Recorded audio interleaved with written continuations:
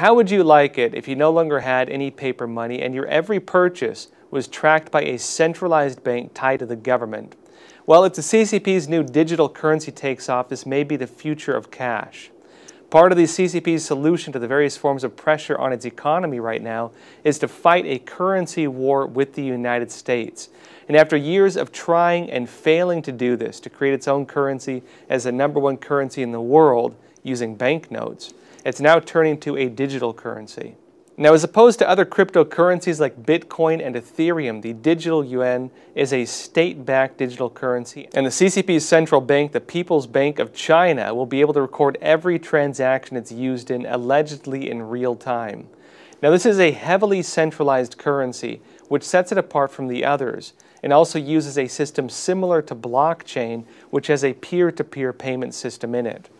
Now, the new currency can allegedly work without people needing bank accounts, although everything still goes through the CCP's central bank.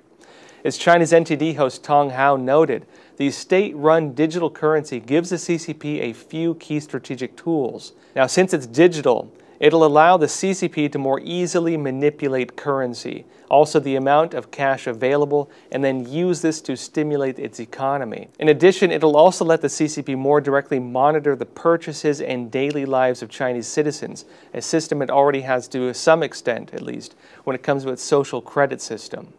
It'll also act as a tool for the regime to monitor and possibly even prevent money from flowing out of China. And capital outflow is something the CCP has been trying to crack down on as well. Now, when it comes to banknotes, a type of cash most of us are familiar with, the Chinese Communist Party has in the past over-distributed the notes to boost its economy. Now, this caused the currency to devalue, and the CCP was also called out for intentionally devaluing its currency.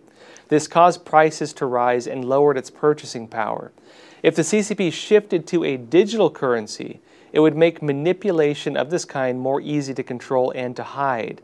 And it's viewed as a way for the regime also to bring down inflation and to stabilize prices, because again, it controls all the numbers. It's also seen as a reaction to avoid U.S. sanctions. Using the U.S. dollar means that transactions are regulated by SWIFT. And for the CCP, the potential actions against its banks, when it comes to sanctions and so on, is seen as a looming crisis for China. Now, this will also be a way for the CCP to extend its systems of authoritarian control, bringing a currency and all transactions fully under the watchful eye of the Communist Party leadership through its central bank.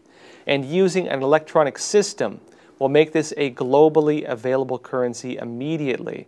And it will also allow the Chinese Communist Party to more easily finance influence operations, conduct money laundering, and fund its operations overseas.